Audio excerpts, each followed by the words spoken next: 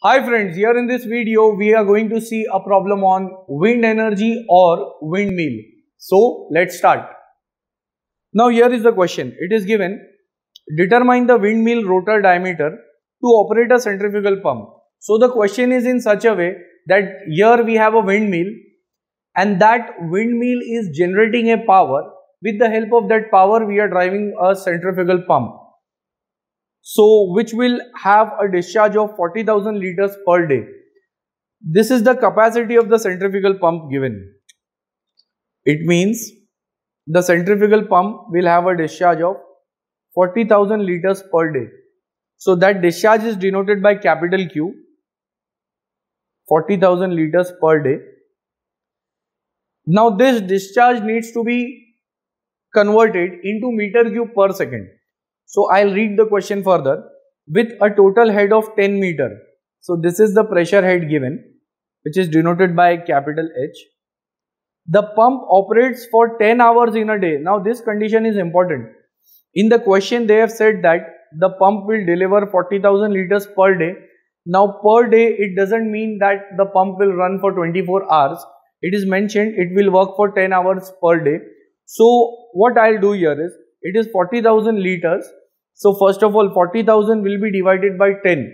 So that will give me liters per hour. Next, multiplying it with 10 raised to minus 3 will give me the value in terms of meter cube per hour. Then again I'll be multiplying in the denominator by 3600 to get the answer in terms of meter cube per second, because this is the unit which is required. So after calculating this, the discharge of 40,000 liters per day becomes 1.11 into 10 raised to minus 3 meter cube per second. So that is the value of capital Q. Next, the rated speed of the wind is, so the wind velocity can be denoted by either V or it can be denoted by C, which is 6 meter per second. Next, the power coefficient is 0.3. So power coefficient will be denoted by C suffix P, value is 0.3.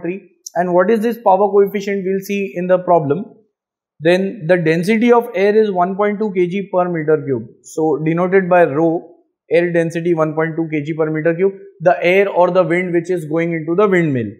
Then assuming the transmission efficiency as 95%, divide this by 100 to get it in terms of a decimal, which is 0.95, and the pump efficiency is 35%, which is 0.35 after dividing by 100. So here the question is, we have to find out how much is the diameter of the rotor, or you can say the diameter of the windmill.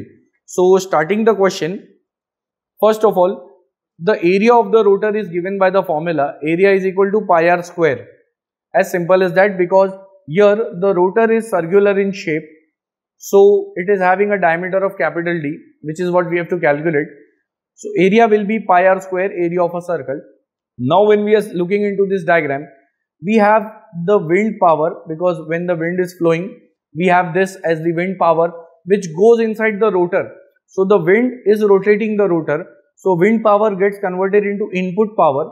This is the power which is available at the rotor.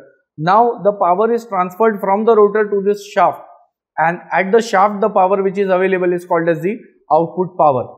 Now this output power goes into driving the centrifugal pump. So here we can see there are three different powers. First of all, after writing this as equation number 1, because we need to find the diameter, for that radius is required, and radius will be calculated once we have the value of area. So after this, giving it as equation 1, next is I'll use the formula of power coefficient. Power coefficient is given by, it is again input power upon wind power. Input power you can say which is the power which is available at the rotor, and the power which is the wind power will go into the denominator, because wind power will always be greater than the power generated by the rotor. So input upon the wind power. Now input power is not known to us, but wind power I can write it in the formula. This is the formula of wind power. You all can just remember this. It is half into density of air into capital A, the area of the rotor, into velocity cube. Now how this unit comes, that why this is called as power, I'll explain it shortly.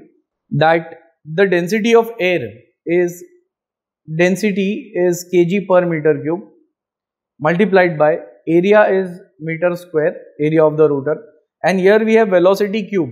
Velocity is meter per second. So cube will become meter cube upon second cube. So into this, here I can see that meter cube and meter cube will get cancelled out. Then this can be simplified as kg. I am keeping 1 meter over here and second square. So what is left here? 1 meter goes over here. So this can be written as meter upon second cube. I have split it. So this becomes second square into second. Now kg meter per second square is nothing but force, and the unit of force is Newton. So we have Newton into meter per second, and Newton into meter is joule, and joule per second is watts. So that's how we call it as the wind power. The unit is watts. Now output power. In order to get the input power, first we should know the output power, which is the power which is available at the shaft or the power which drives the centrifugal pump. So I am writing the power required to operate the centrifugal pump is the output power, which is given by rho g into capital Q into H. Now rho, in the problem it is nowhere specified that which kind of liquid is there in the centrifugal pump.